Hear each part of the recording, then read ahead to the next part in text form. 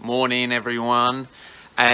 Just wanting to jump on nice and early in January because over the Christmas break there's some recharging and reflecting that I did, and one of the things that slipped off a bit for myself was my morning routine. So I still did a morning routine, and but not as disciplined as what I used to be, just with the craziness of 2021 and being so super busy kind of leading up to the end of it. So, and morning routines are just so important. And the thing is, you might say that you don't have a morning routine. If you say that you don't have a morning routine, you actually do, but you have a default one, which is whatever it is, you know, and it might be, it's a reactive one. And so your morning routine is just what kind of happens. So it's just really important to get purposeful about the morning routine and that works for you. And there's lots of guidance on different, everyone's got a different view on what you should do and everything else like that. My view is that you should do what works for you.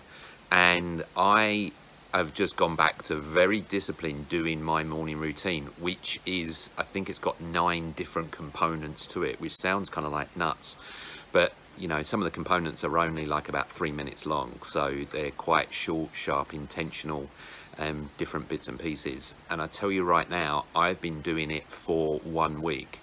My energy levels have just gone through the roof, and I've just gone, oh my God, why was I not doing that as when it was really needed? So this is a real reminder for you to go back to your morning routine. If you want to know, just Google different ones. If you're interested in mine, just put it in the comments below and I'll kind of message you my one. But it generally does include meditation, stretching, doing a bit of invocation stroke, kind of prayer kind of stuff, exercise, physical exercise, and a number of other kind of little kind of things, including just sitting in 5 minutes of silence.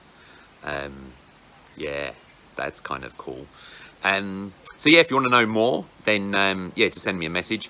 But key thing is, go back to your disciplined approach to reclaim your mornings, and if you do that, it will reclaim the rest of your day, and you will have more energy, more focus, and you will set up 2022 with the energy that you need for the success and achieve the goals that you want. All right guys, you take care. See you next time. Bye now. If you found this video helpful, don't forget to hit the like button and subscribe. Feel free to share with friends and check out what's up next for more videos from my channel.